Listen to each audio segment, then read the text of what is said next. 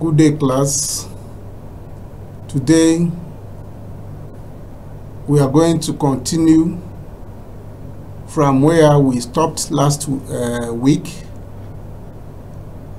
Comrade Isaac, a username, and we'll be considering General Microbiology 2, MCB223. And this week we'll be considering the role of plasmids and human diseases. Week 2. The role of plasmids, microorganisms, and human diseases. We'll consider what plasmids are. We'll look at the role of plasmids in human diseases. We'll look at what a vector is. And as you listen, I pray that the understanding will be there, so that you, as a student of your own, at the end of the lecture, should be able to explain what plasmids are, what role do they play in transmitting or causing transmitting human diseases, and what is a vector in microbiological context.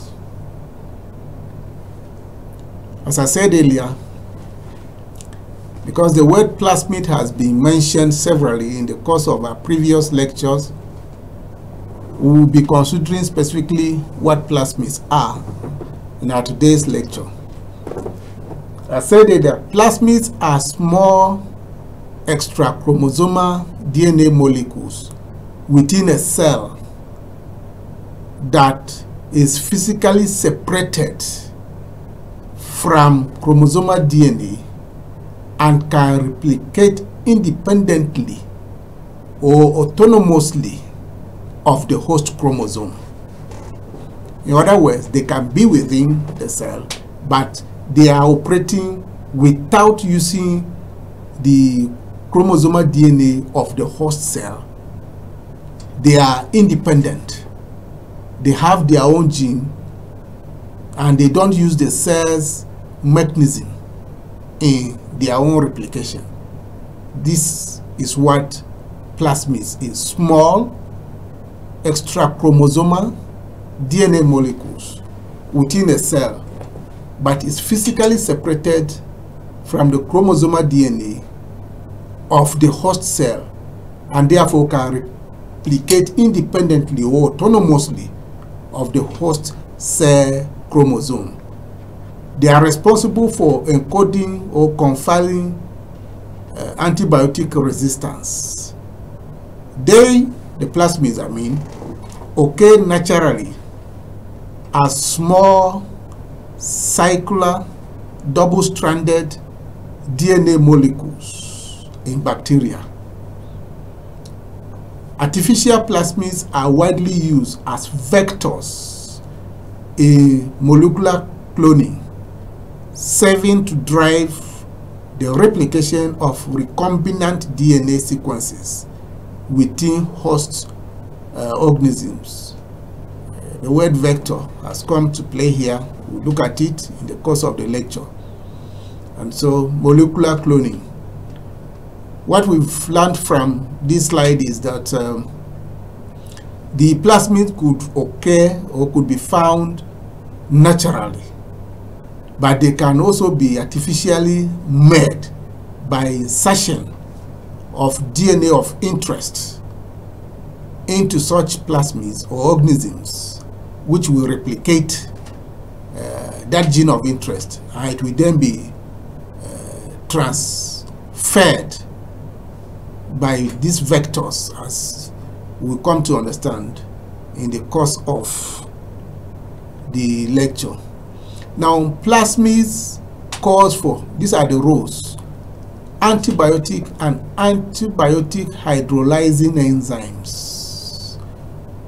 In other words, they are responsible also for antibiotic resistance.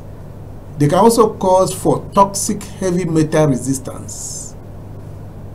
They cause for radiation resistance. They cause for xenobiotic compound degradation.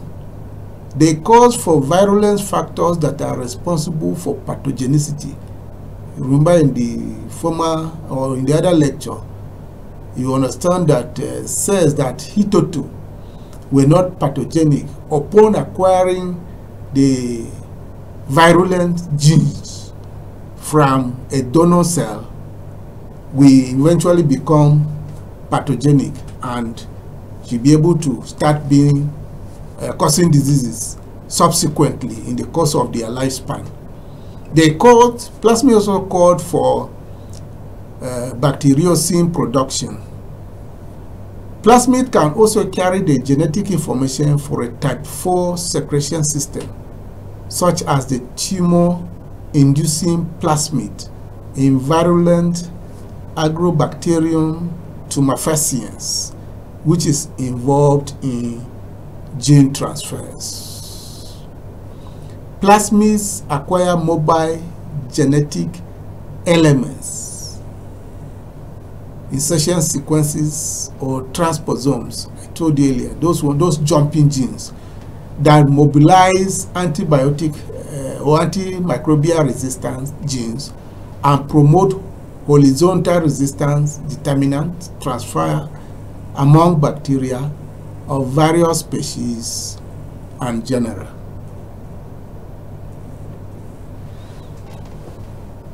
In classification, plasmids are classified based on function. 5 functions or classes are recognized based on function. Number 1, fertility or F plasmids, which contain trigenes. They are capable of conjugation and result in expression of sex pili. Competent ones are that.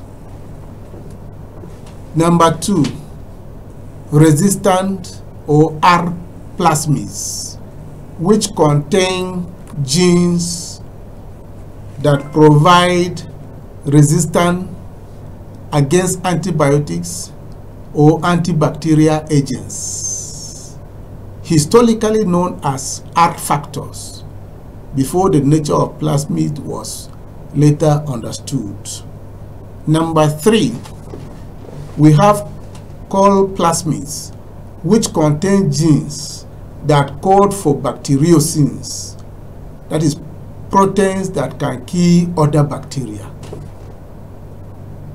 Plasmids are classified. Some plasmids, that is their own. There are plasmids that are also classified as degradative plasmids, which enable the digestion of unusual substances, e.g., toluene and salicylic acid. And lastly, virulence plasmids, which turn the bacterium into a pathogen. Bacteria that hitherto was not disease-causing could be turned into a pathogen, courtesy of these classes of plasmid. For example, those TI plasmid in Agrobacterium tumefaciens. Vectors, as mentioned earlier, in terms of molecular biology context. You know, you have vectors also in parasitology. We're talking of vectors in molecular biology context. It is a DNA molecule capable of self-replication inside a host cell, which is used as a vehicle to artificially carry foreign genetic material into another cell where it can be replicated and or expressed. This is to say, this vector is just a vehicle. It's a means of conveyance of this DNA molecule that is capable of self-replication. We're talking of plasmids in this case, if you remember our last lecture, inside the host cell. Now, these artificially foreign bodies are artificially carried into another cell. What happens as they enter or as they are introduced, they will be replicated but will not be expressed. In other words, they can be transcribed without expression. If we are detailed, we would have also looked at the type of vectors, whether it is cloning vectors or transcription vectors or shuttle vectors or virulence vectors, as the case may be. So the definition of a vector in this case is they can artificially carry artificial foreign genetic material into another cell where it can be replicated and kept without being expressed, or it can replicate and express itself into another cell, the recipient. Artificially constructed plasmids may be used as vectors in genetic engineering. Just as I said, a gene of interest will be introduced into a plasmid which will now serve as a vector. It will then be introduced into an organism to replicate and eventually express that gene of interest into another organism. They serve as important tools in genetics and in biotechnology laboratory. Commonly used to clone and amplify. Amplification means making many copies of such or express particular genes. The gene to be replicated is normally inserted or let into a plasmid that typically contains a number of features for their use. Vectors generally consist of, number one, an insert, otherwise called a transgene, that is the gene of interest. Once it is inserted, it is called a transgene. And it also has to have an origin of replication to allow the bacterial cell to replicate the plasmid DNA. When it is introduced or inserted by a plasmid, which is a vector in this case, into the receiving bacterium, the bacterium there should be able to replicate, provide an avenue or a base or a platform from where the transgene will be replicated. And number three, there should be a suitable site for cloning, for production, for multiple photocopy, referred to as multiple cloning site. A vector must have all of this to be able to express or transcribe the gene of interest. Now, features and characteristics of cloning vectors. Remember, I was trying to classify vectors into several types, whether cloning vectors or transcription vectors or shuttle vectors or virulence vectors, as the case may be. So these ones for cloning, and I said cloning simply means making many copies of same. So those that are able to make copies of the gene of interest must have these features or must have these characteristics. One, it must be small in size. In other words, it shouldn't be bigger than the cell that is going to carry it. If it is bigger, the ability to accommodate it will not be there. So it has to be a small size particle so that it can be inserted, and then the cell should be able to now carry and replicate. It must be self-replicating inside the host cells. It must also have origin of replication, as said earlier. A cloning vector must also possess restriction site for restriction endonuclease enzymes. In the course of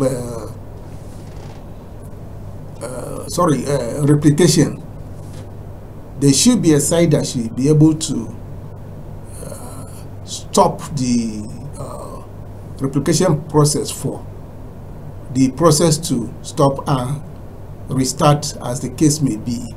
Now, introduction of donor DNA fragments must not interfere with the replication property of the vector. So, if the replication process property of the vector is stopped, it means the expression or the replication or the transcription of the gene of interest is of no use. So the vector carrying the gene of interest should not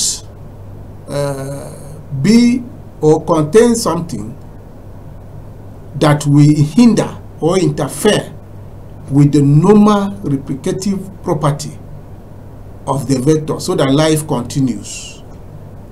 Number 6, it must possess some selectable marker gene such that it can be used for later identification of recombinant cell. In other words, something should be incorporated in such vectors such that it will be known that, oh, this is what is the product of the replication process. It must possess a suitable site for cloning, referred to as multiple cloning site, as said earlier. Uses of plasmids. Cloning, which is what we've just discussed. Plasmids are the most commonly used bacteria cloning vectors. Number 2, plasmids are used in protein production.